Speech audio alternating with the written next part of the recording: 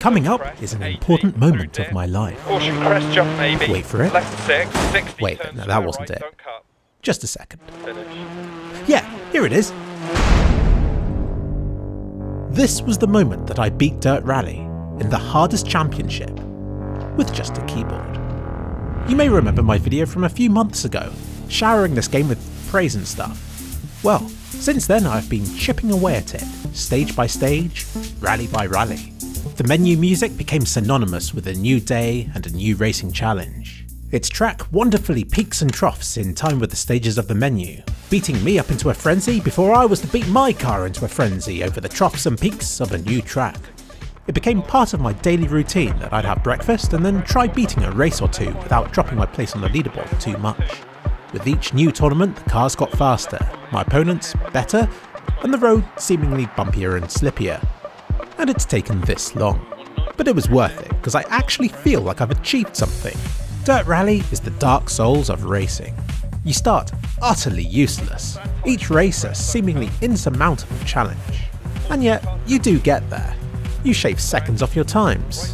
You master the most difficult bits until it's only the easier bits that surprise you. But it's been more than that for me. Dirt Rally has been a life lesson. I have genuinely walked away from this game thinking that I'm a better person. I used to be a perfectionist, a dirty quick saver. I hate knowing that I could have always done better in games. But with Dirt Rally, being a perfectionist doesn't get you far. You can always do better. Do you honestly want to spend 20 hours of your life perfecting a single race, when instead you could have botched it a bit and beaten dozens? It's intense stuff, and you'll be on the edge of your seat for most of it. And yet, it still manages to leave that bit of your brain free that likes to go wandering and thinking of silly things. For example, what are these spectators thinking? Stood in a freezing cold, muddy field for hours just to see my car hurtle past in a matter of seconds. And that's if they're lucky. All too often I've skidded out of control and ploughed into the crowd in terrifying ways. Worst of all, it gives me a 15-second penalty, which is enough to ruin my day and often leads to me just restarting the entire race. I haven't obsessed about small things this much since I became addicted to solitaire. For example, although beating the game requires hundreds of races, there are only 6 different locations. And boy do they handle differently. You get Wales, a classic rally experience where each bump risks hurtling you off the track. You get Greece, where each loose bit of gravel risks hurtling you off the track. You have Monaco, where the track risks hurtling you off the track. Honestly, I still can't beat this stage. Your car becomes a drug addict and the snow becomes cocaine. And then there's Germany, which is super easy and you'll get high scores every time. These feel sort of like how other racing games do. Long fast bits connected by nasty 90-degree corners and stuff. These stand out as being different from the rest of the game. The only thing you really have to be careful of are the boulders that hide in every corner. I'm beginning to suspect that these are the gravestones of drivers who ignored their co-driver. And I have a sneaking suspicion that each of these locations is just one long track, with the game choosing different start points, directions and lengths to add variety. In other games, this would have been lazy, but in Dirt Rally, it's a blessing. Many a time I'd look around and be all like, oh, I know where I am now, and 2 different places in my mind would suddenly merge to make one that felt a lot more familiar and homely. At points I would spend 4 hours mastering a small bit of the track, only to later on discover on another race that I was on the same bit again. Muscle memory would kick in and I'd thrash all the AI drivers along these stretches.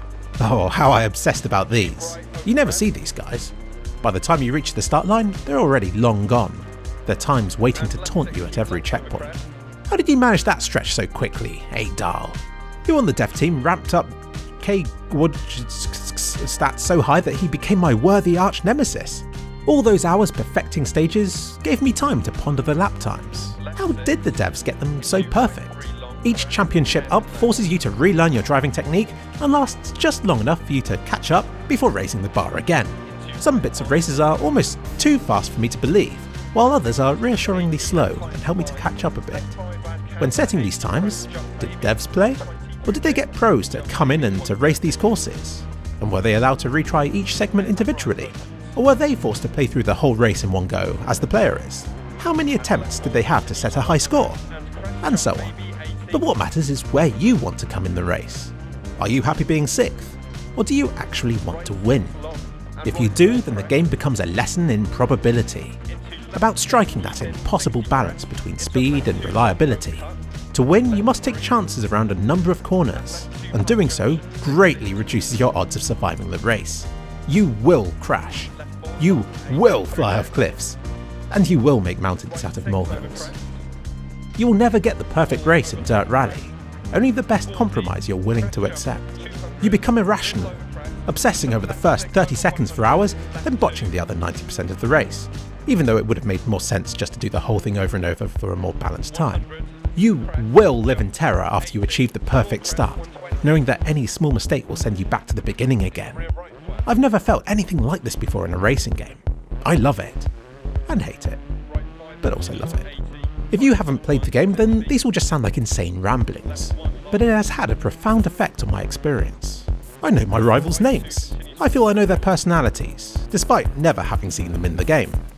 They aren't even rendered, and yet I know them better than in most racing games. When I get a good score, I can imagine the other drivers feeling disappointed. When a race feels a little too easy, I know before I see the leaderboard that my arch nemesis has suffered a terrible crash somewhere, and that it'll be a rare, easy win for me. But those seconds I saved on one race, I soon lose to a blunder on another one. And as much as I like to think that every little bit matters, when the end of the event finally came, those few seconds seldom made a difference to my actual placing. And even if they did, zoom out to the tournament level, and they probably didn't. This is the life lesson that I took away from this game, to keep the bigger picture in mind, to give perspective to what I'm currently working on. I guess I discovered this with Dirt Rally because, although it felt like a long ordeal, my progress still moved a lot faster than with most challenges in my life. I soon realised how ridiculous it was to spend 90% of my time obsessing over maybe 0.1% of the tracks, when for far less effort I could have just had the same result by being slightly better at the rest of it. Condensing so much of my time and effort into a single number at the end of the tournament revealed how trivial the things I obsessed about in attaining it really were. To move on to the next tournament effectively wiped the slate clean and rendered all of my former hopes and concerns about my progress irrelevant. It's like how your entire school experience is reduced to a few grades, or how your degree becomes just a single number, and how that's then the thing that you and everybody else cares about. In a rather bleak way, I think this is symbolic of life as a whole. But even I think I'm finding too much meaning in what is essentially a car flinging simulator. I'm sad to have beaten Dirt Rally. It's like the end of an era for me. But from it, I have learned so much. And not just that meaningless wishy-washy life stuff either. You actually get better at this game. Hell, by the end you might even be able to steer a rear-wheel drive car. Having beaten the best, I can now return to easier tournaments and crush the foes who used to challenge me. Power has gone to my head.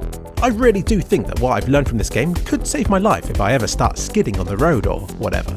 Suddenly my Dirt Rally instincts will kick in and I'll turn it into a really cool skid that clears the corner perfectly and makes its way to the top of Reddit in some way. I can but dream. Dirt Rally. A horribly, beautifully repetitive and challenging game where it's you against numbers, probability, and every hill, bump, mountain tree in existence.